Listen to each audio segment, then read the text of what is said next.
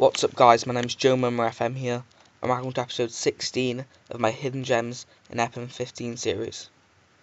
In this episode we're going to be looking at Eugenio Mena, the 25-year-old Chilean left back who plays for Cruzeiro in the Brazilian league. Now, fullbacks are hard to come by in this game. There's lots of hidden gems in most areas, but fullbacks, I tend to not see many fullbacks recommended.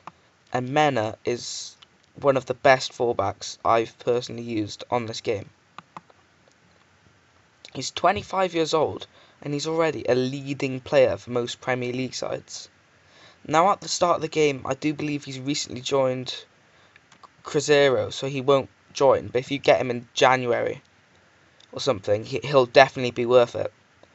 Simply because he's a leading player, and you can get him for a very cheap price. I mean, I've bought him in other saves for 3 million, something around there, which might seem a bit much considering he's only worth 1.9, but his stats are just incredible. If you look, I don't think all of those stats are over 13. The smallest stat is passing on 13, which is just incredible. Now, you might struggle to get a work permit, but I don't really think so, especially if you're buying him with a Prem team, and he has already played 16 times for Chile. He's on 9k at the start, so you can probably prize him with a big contract.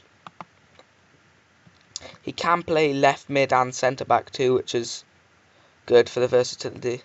Now, on this report, there might be a few bad things in learning the language, for instance, and he's being one-footed. But for a leading player for Premier League sides, you would have thought that more people would have heard of him. But for some reason, he goes unnoticed. But he definitely is a hidden gem. Thanks for watching.